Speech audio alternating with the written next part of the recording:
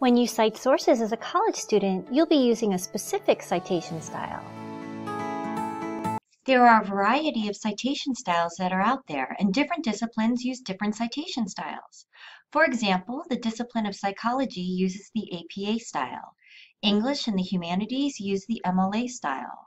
The discipline of biology uses the CSE style. Be sure to ask your instructors which style they prefer you use. The next slides in this presentation follow the CSE style. CSE is short for the Council of Science Editors.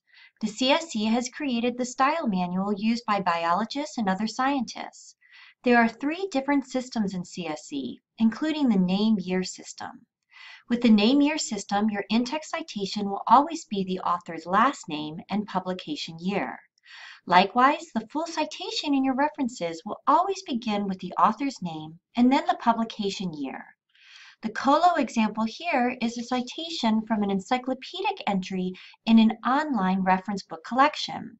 It is an online or ebook. Here is an example of what a CSE paper looks like. Notice the in-text citations highlighted in yellow match the full citations on the reference page. There are some general rules for a CSE citation that distinguish it from other citation styles. The general rule for author is to include the full last name, but the author's first and middle names are listed with initials only, which you can see in the Johnson example. When you have more than one author, separate the authors with a comma, as can be seen with the Whitney and Rolfs example.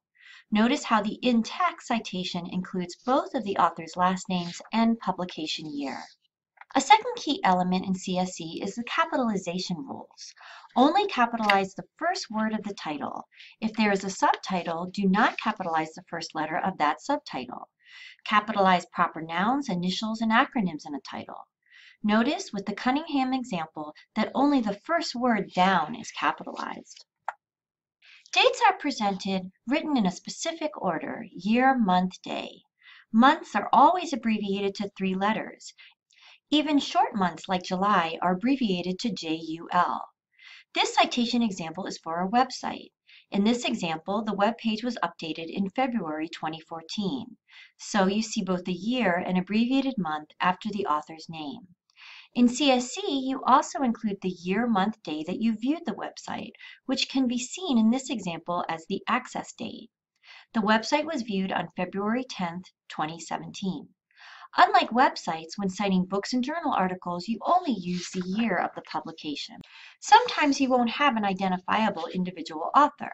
This may be even the case with reliable websites. When this happens, your CSE citation will start with the title of the web page. This citation example had no distinguishable author, so the citation starts with the title Botulism. Notice how this citation reflects that the web page was last updated on May 3, 2016.